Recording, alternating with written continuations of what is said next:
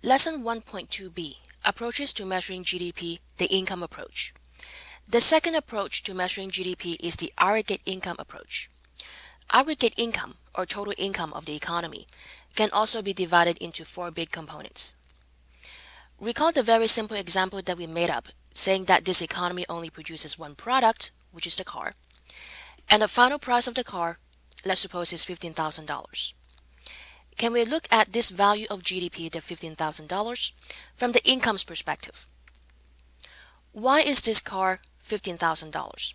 One big reason could be because of factor income. Workers involved in making the car, businesses, management involved in providing the car. We need to pay them wages, profits, and let's suppose all of this come up to $12,000. So one big reason why the price of the car is $15,000 towards the end is because of the factor costs involved in it, or the factor income involved in it. A second reason could be because of indirect taxes. The final price of the car is $15,000, and we all know that when we go and buy a car, very likely we have to pay some taxes, such as GST, Goods and Services Taxes, QST if you're in Quebec, or in other provinces, PST. Let's suppose all of these taxes add up to $2,000. So that's the second reason why the final price of the car amount to $15,000. The third component is subsidy. The producer of the car may receive some subsidies in the form of, say, a research grant from the government. What would happen if a firm received some extra money from the government? What would happen to the final price of the car?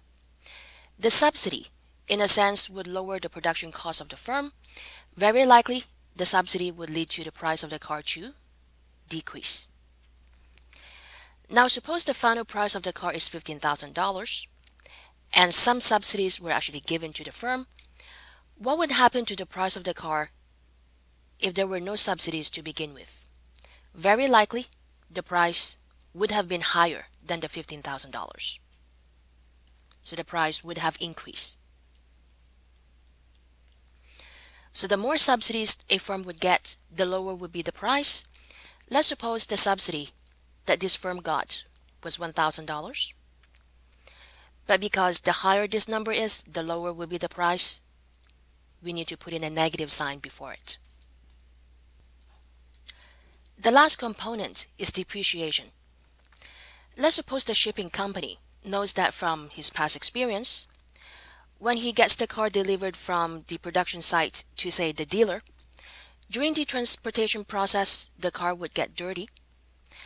And by the time the car gets to the dealer, it has to be cleaned or detailed before it could be sold.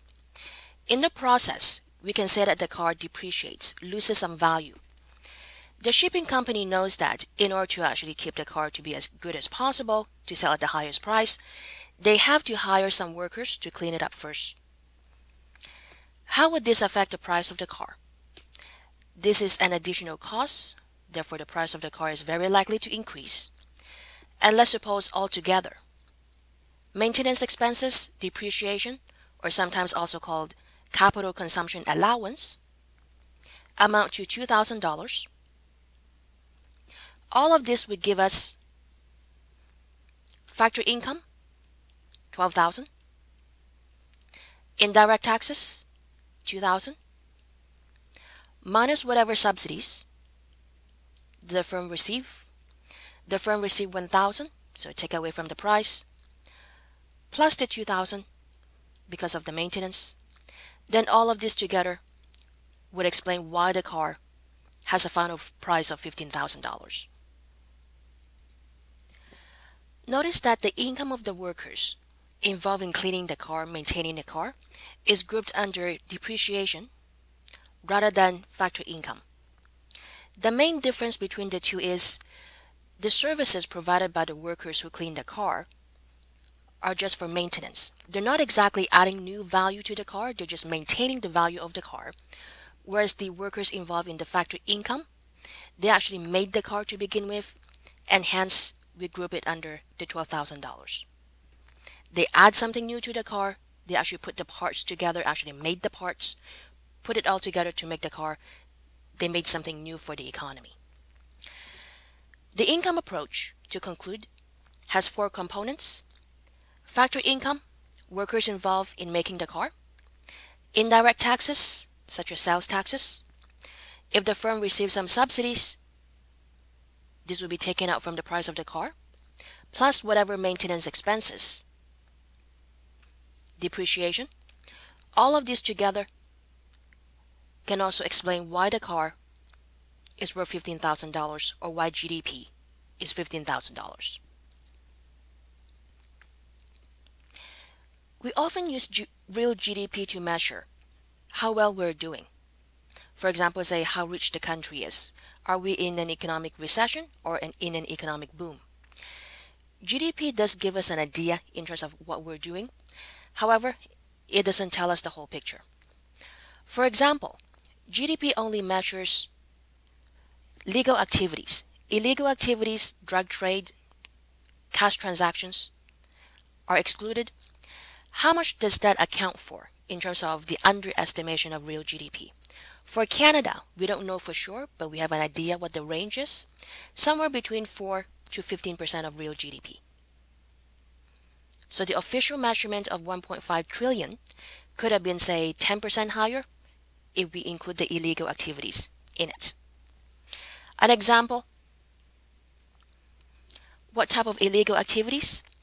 In August 2009, there was an interesting study that looked at randomly US dollar bills and Canadian dollar bills.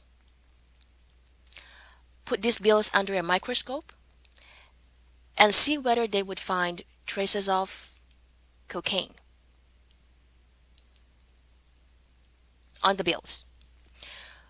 What the authors found was somewhere around 85% to 90% of the bills they collected and put under the microscope actually showed signs of cocaine. Now, can you guess what denominations of the bills found the most cocaine? Turns out to be the $10 and $20 bills. So this goes to show, are we actually closer to the 4% range or 15% range? Well, I suppose I'll leave that for you to conclude. A second limitation of using GDP to measure how good a country is doing, how well the country is doing, is that it tends to be biased when we try to do cross-country comparisons. For example, if you look at Canada's per capita GDP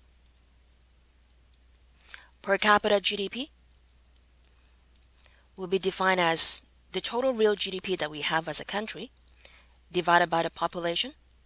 So GDP per person. For Canada, this number is somewhere around $40,000 per person. Let's look at, say, the GDP of China, also per capita GDP, also measured in the same currency. We convert it into Canadian dollars. This would come up to around, say, 1,500. Now, cross-country comparison of per capita GDP, can we conclude on average, a Canadian worker is about 30 times, 25 times richer than an average Chinese person? Not exactly,